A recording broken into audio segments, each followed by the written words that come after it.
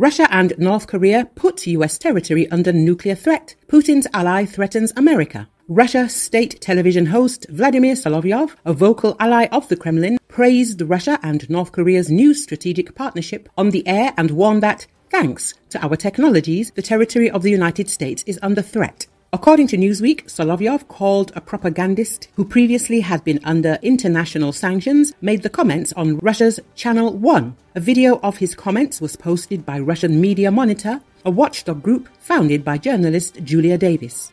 This new level of relations between Russia and the Democratic People's Republic of Korea is a direct threat, not only to Japan and South Korea, but also to the territory of the United States, Solovyov said. Recently, Russian President Vladimir Putin and North Korean leader Kim Jong Un signed a treaty pledging mutual military assistance in the event of an attack.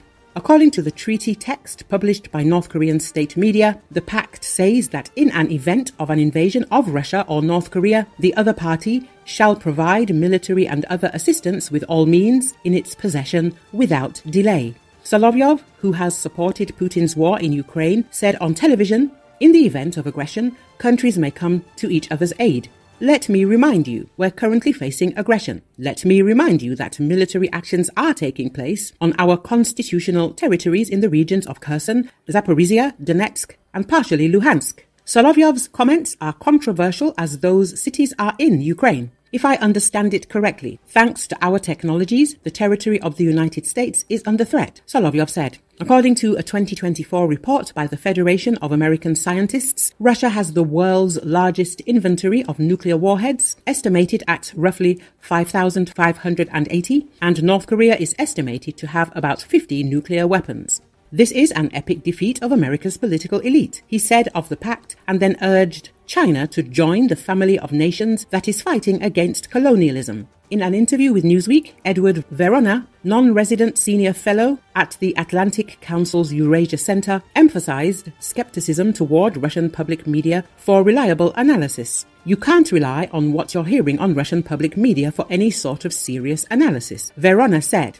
Anything that gets covered by Russian TV has to be seen from the perspective that they are talking to a domestic audience which does not have access by and large to outside information. It's used to bolster domestic support. Shoot him! Oh my God, baby. There's a goddamn Moya Butcher parking lot shooting a goddamn shotgun. They done went in the Mad Butcher shooting motherfuckers. He trying to shoot the police. A shooting at a grocery store in Fordyce, Arkansas on Friday morning left 3 people dead and 10 wounded, state police said. Among the wounded are 2 law enforcers whose conditions is stable, police said in an afternoon news conference. The suspected shooter, identified as 44-year-old Travis Eugene Posey, was also wounded and taken into custody. There are no active threats to the community, Mike Hagar, the Secretary of Public Safety and Director of Arkansas State Police said at the news conference, without releasing the identities of other dead or wounded. The remaining civilian injuries range from non-life-threatening to extremely critical, he said. The shooting occurred about 11:30 in the morning at the Mad Butcher, Hagar said. Law enforcement responded immediately to the calls about the shooting and exchanged gunfire with the lone suspect. With the population 3,238 in 2022, Fordyce is about an hour's drive south of Little Rock in Dallas County. At least 234 mass shootings have taken place in the United States since the start of the year, according to data from the Gun Violence Archive. The United States has seen a spate of shootings in the past few weeks as the summer heat has escalated, with 21 mass shootings recorded by the Gun Violence Archive since last Friday. Shoot him! Oh my God, baby. Over the goddamn Moya Butcher parking lot shooting a goddamn shotgun. They done went in the Mad Butcher shooting motherfuckers. He trying to shoot the police. Out here. Carissa's over $1.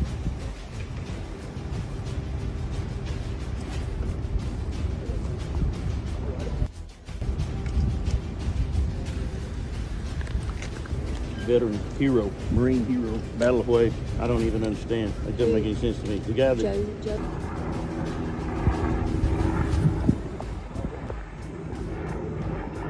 We are live here at Mad Butcher, Fordyce, and there's shooting going on.